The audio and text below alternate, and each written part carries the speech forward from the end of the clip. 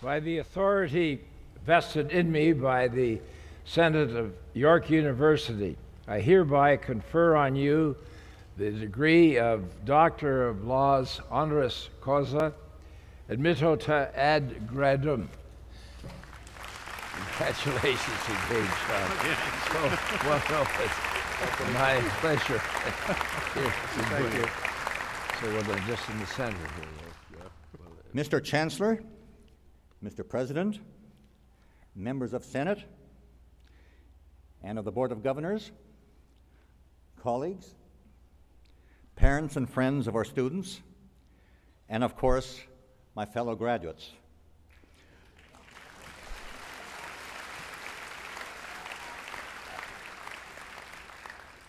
I consider it a great honor to be awarded this degree by the institution that since 1963 has been my university home. I come from what used to be considered the most ethnically diverse part of this country, the Canadian prairies. Long before Toronto was taking a great pride in its ethnic diversity, a mixing of different cultures was a fact of life in Manitoba. One of the reasons I've always liked York is its diversity in students and faculty.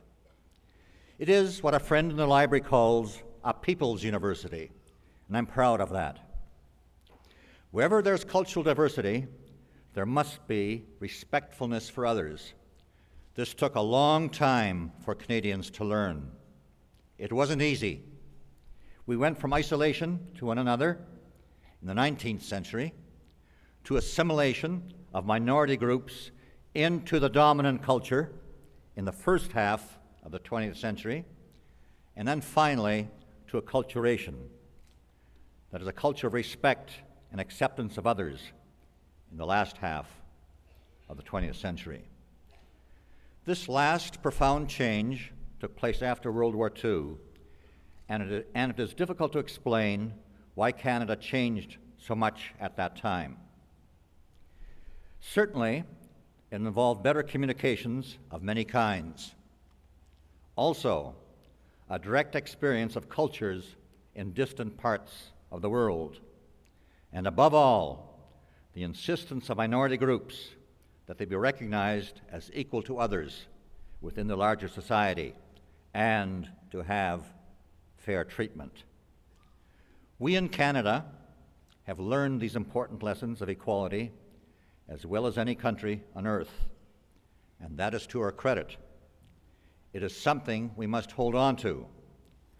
This belief in fairness and equality is something that you have experienced at York, and you must be leaders to maintain that in the larger community, a community of which you are already a part as young men and women.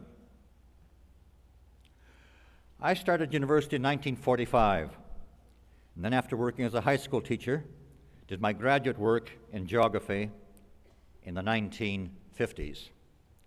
That was an exciting time. We thought we were building a new Canada as urban and regional planning were coming into their own.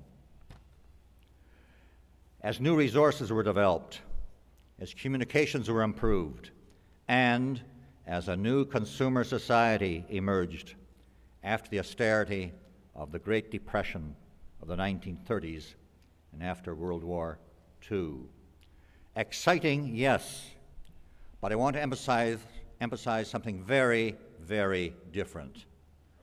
My generation and the ones after mine are the most profligate that have ever lived on the face of the earth in consuming resources, and the most destructive in the damage that humans have inflicted on the environment.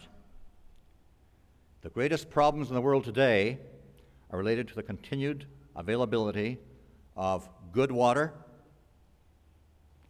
adequate food, and safe energy. And of course, all these problems have been magnified by climate warming and differential population growth in the world, especially great population growth in less developed countries. Of course, I'm concerned about your welfare. in this world where my generation has caused great environmental problems. But I'm desperately worried and troubled about the world your children and your grandchildren will live in. We all are custodians of our environment now, and we'll have to work together to put things right. You are a large class. I fully expect some of you will be going into politics and will be wrestling with these matters. That is to the good. Bright minds and leadership are needed. But every single one of you should be well informed on these critical themes and be ready to talk effectively to others about them. Because you will have to help lead politicians on what has to be done on these major world issues. The issues won't go away. Solutions have to be sought. Some are short-term, such as cuts in consumption of energy, and are a matter of political will. But the long-term solutions will be found in research and development. You, as citizens, will have to support both short and long-term measures. All of us are affected, and each one of you can have a positive impact in protecting this earth of which we are a part.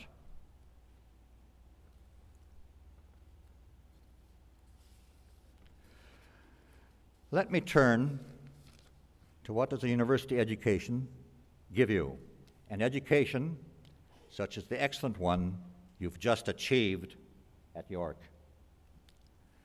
Above all, it has given you the capacity to think clearly and to express yourself clearly. And I hope it has given you a solid foundation of confidence that you can grow in ability and judgment and to make further changes in yourself in the future. This is just a start. Your time in university has provided you with a precious period of a few years to dream, contemplate, learn, and think rigorously. Provided a space, an interval, that allows you to see that the world you're stepping into is a rapidly changing place. That is also where a sense of excitement lies. There's a complex, exhilarating world out there with many problems, but also opportunities and possibilities. In going into this world, don't just think of the job and responsibilities you will have in the next year or two. It is important to think in terms of the next decade. The chances are that the most satisfying possibilities don't come right away. Be prepared to change jobs, embrace new prospects that arise, perhaps requiring changes in yourself. I'm always amazed when I meet our graduates from years ago to learn about the great range of jobs they found in society. Often, it has taken time, but worthwhile opportunities are there in this diverse country. Let me end with a quotation from my mentor, friend, and colleague in geography, the late Professor George Tatham. He was appointed to York in its first year in 1960 and was the first dean of this university, as well as master of McLaughlin College.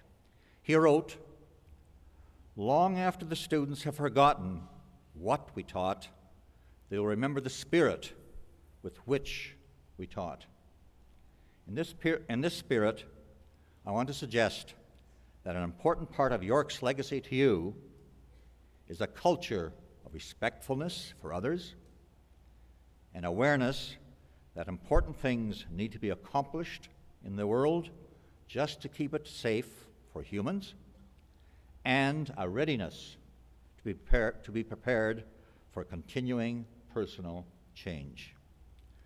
I wish every single one of you well, and I thank York for giving me the opportunity once more to be a teacher.